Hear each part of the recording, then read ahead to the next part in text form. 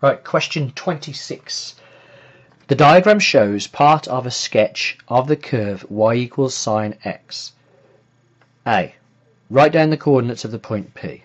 Now, a few things to know about sine curves is that the y equals sine x curve always starts at 0, 0. It goes up and it reaches 1. So that's 1 there. And it gets down halfway through. It gets down to 0, 0 again.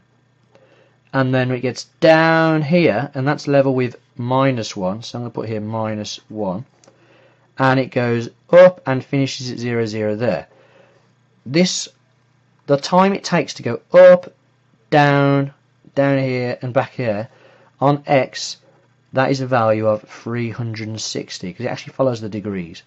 But that's 360, that's all of the way, which means p is halfway, q is 3/4 of the way, and this point here, that's 1/4 of the way. Okay, so the point P is halfway, 360, so it's 180 across, and obviously it's on 0, so it's 180, 0.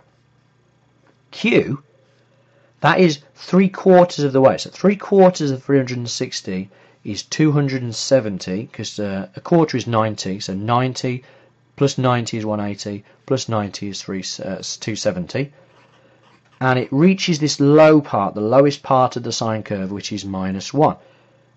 So it's 270 minus 1, and the sine curve will actually keep going down and up and down and up, and so it come back and do it again at 720, which is double 360, and it carry on forever, always reaching a high of 1 and a low of -1, and always having this length of 360.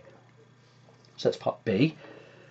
Here is a sketch of the curve y equals a cos bx plus c in between 0 and 360 again. So here it actually tells us 0, 360. Find the values of a, b and c. Now if you were to Google a cosine curve, remember this is the sine curve that starts at 0. Now what a cosine curve does is starts at 1, and then by halfway it will get down to -1, and then by the 360 it will get back up to the top again. So if you look at this, it's actually it's like this part of the sine curve. It starts at there, goes down here, and it would get back up again like that. Okay, and it follows the same rules. It takes 360 to do that, and it reaches a high of 1 and a low of -1. So we need to remember our transforming graphs rule. The C, if you just randomly add a number on the end of your graph equation, what that will do is it will push the graph upwards. So if we know that usually it's meant to start at 1 and go down to -1 and back up to 1, well, the middle of the graph would be at 0. You can see here the middle of this graph, the middle of it is at 1. So actually this whole graph has been pushed up by 1, so C must be 1. If you look at it as well, the graph is taller than you would expect, because from -1 to 1, that is a height of 2. -1 to 0, that's 1, and then 0 to 1, that's 2. Now this graph goes from -1 all the way up to 3. So it's actually been doubled in size in the y direction. Okay, so it's gone taller and, well, taller both ways. So from -1 to 3, it's doubled, and that would be the A. If you put a number in front of your equation, your graph equation, that will double the height of it. Well, if it's 2, it'll double it. If it's a 3, it'll triple it, and so on. So this has been doubled in height. So A is 2.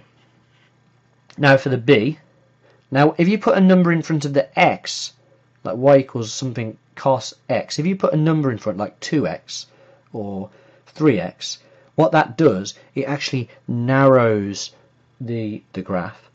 So if you put a 2 in front of it, it would be half the size. So whereas it usually takes, for example this one, y equals sine x, it starts at 0, it goes up there to the middle by halfway, and down here, and then it completes under 360. If you changed it to y equals sine 2x, between 0 and 360, it would be able to do this twice. It would go up, down, and finish on P, and then do another one and finish on 360. So it would be squished. It would be half the size. Now if you look at this, remember we said the cosine curve starts up there, gets down to the bottom by halfway and back up to the top. Well, this does that once, twice, 3 times in between 0 and 360. So it's actually being squished by a scale factor of 1/3. It's 3 times as squished. So it's 1/3 of the width. So the way it works, if it's 1/3 of the width, that b has to be 3. Because, like I said here, if it was sine 2x, it would be half. If it was sine 3x, it would be 1/3. If it was sine 4x, it would be 1/4, and so on. So our b there is 3. So I'll write it out in full. Y equals 2 cos 3x plus 1. So once again, the 2 makes everything a bit taller, double the height. The 3 here makes everything squished by a scale factor of 1/3. And the 1 makes the whole thing move up 1 place. So it's 2, 3, and 1. And that is the end of the test. Good luck.